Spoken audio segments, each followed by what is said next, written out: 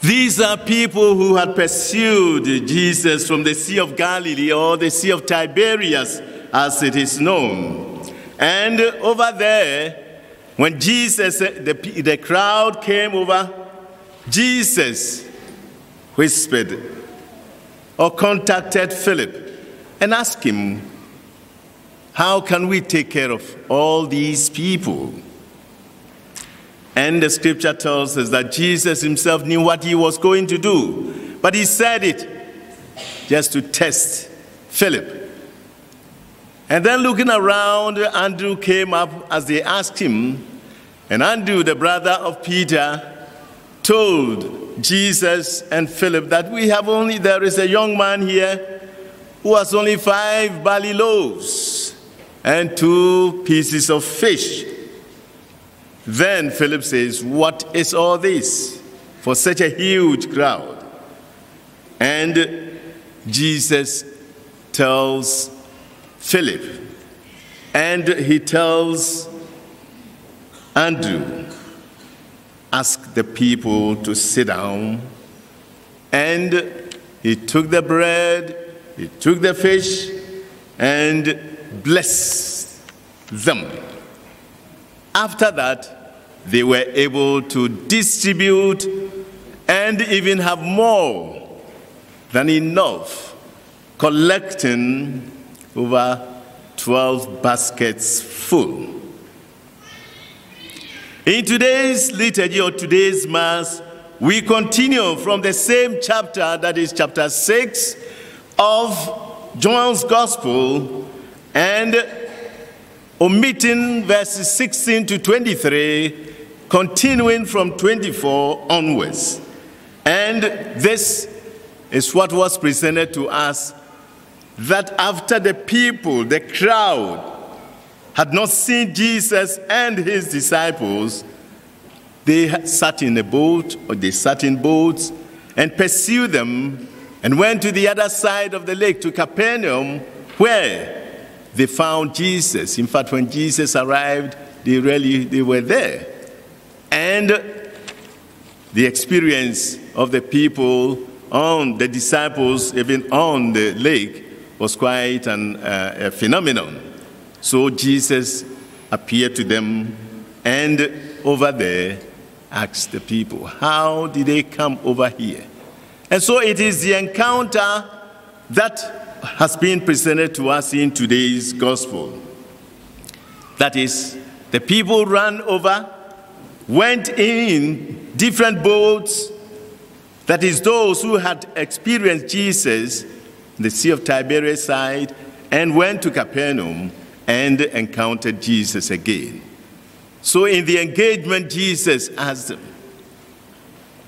They asked him, Master, Jesus, when did you come here?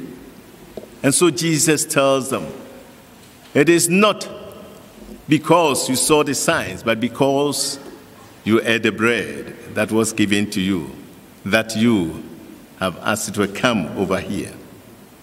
And this reminds me, as we were studying scripture, and I remember very well, Archbishop Peter Sapon, Emeritus Archbishop, explained to us that in Jesus' life, there were so many people who followed him, but they followed him with their own intentions and their own impressions.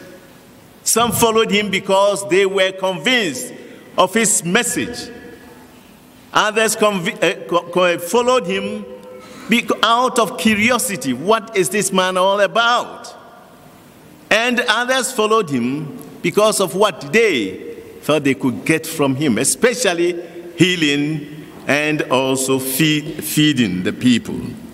So all these other people gathered and followed Jesus wherever he went. And they had heard about him. They had heard what he had done. They had heard what he had given to people. The lame was walking, the deaf were hearing, and so forth and so forth.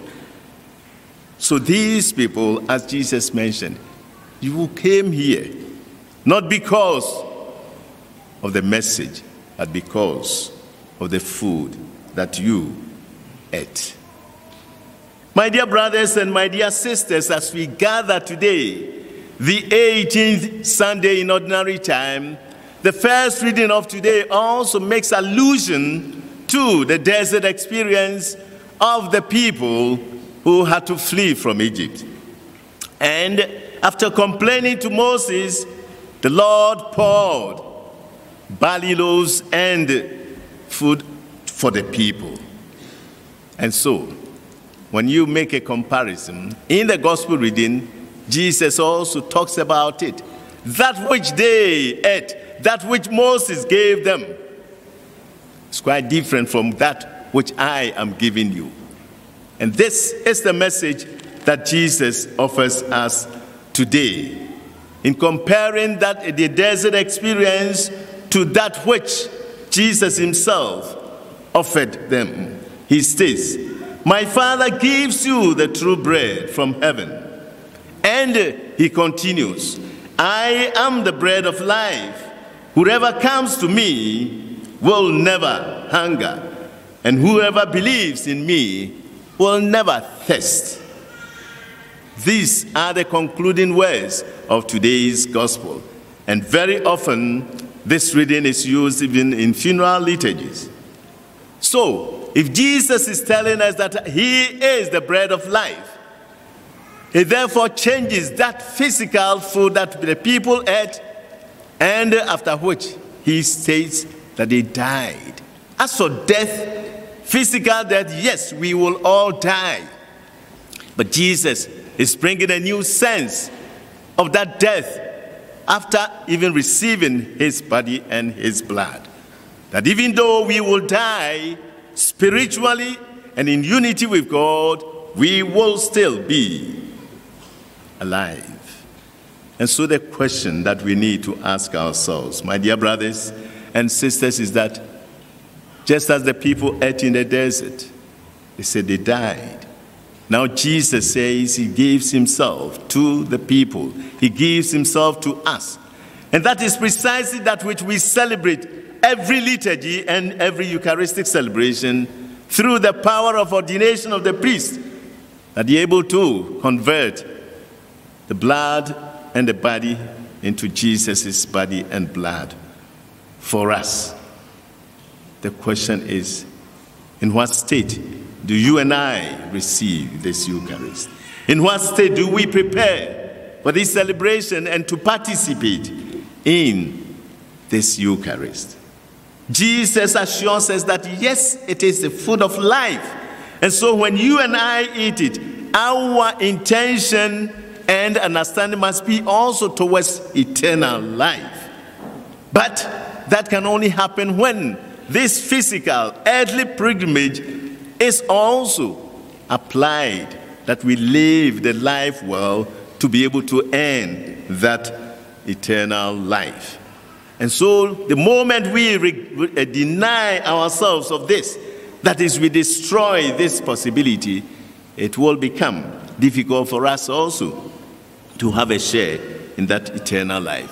And that is why I want you all to remember every now and then, even those of us who receive the Eucharist, who are qualified in that sense, to read 1 Corinthians chapter 12, verses 27 to 33. The need, 1 Corinthians chapter 12, verse 27 to 33. The need for us to receive this Eucharist in a worthy manner. We want to thank God for today, for all the celebration that which is going to happen, and even those that have happened already. We have together commissioned and blessed our new road, a dual carriage. Very impressive. But this road would definitely have to lead us to enjoy life, but not to, as it were, destroy life. And that is why I intimated during the blessing that is the need for us to be careful, not only here, but even those of us who drive, and even pedestrians, those of us who may have to be walking, that we are all careful on the roads, so that our roads will be safe. Our roads will be places that can take us and bring us back to our destinations. Today, I have to thank God also, seeing my young ones, my CYO, the Crusaders, and all of you mounting this parade for me. I'm so grateful to God that we are reviving this CYO concept. And mobile phone Roma, Ama Kasakra, Obani, Obema, Tifo, Kuni, Yere Tiwa, mobile phone, and Obiahe, and says some Bohemanim, and Modin Como. A big gratifie, mobile phone, Ede Casa. What is saying, Miquajumabo, and so empty down if you back home. That is a fiend. When you move, I worry for more hopa. Modom hopa. Truthful.